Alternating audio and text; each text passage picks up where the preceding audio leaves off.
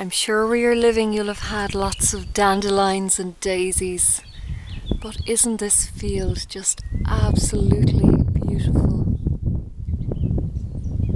It's a blanket of magnificent colour and richness, and the bees are having a field day, excuse the pun.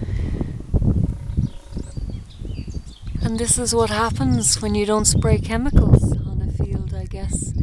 You get so much wonderful beauty and so much nutriment from the dandelions,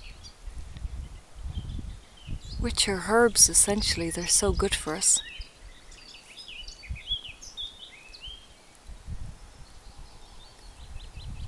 And I feel so grateful to have this field to look at. And I hope you're enjoying it too, because it's now part of your existence.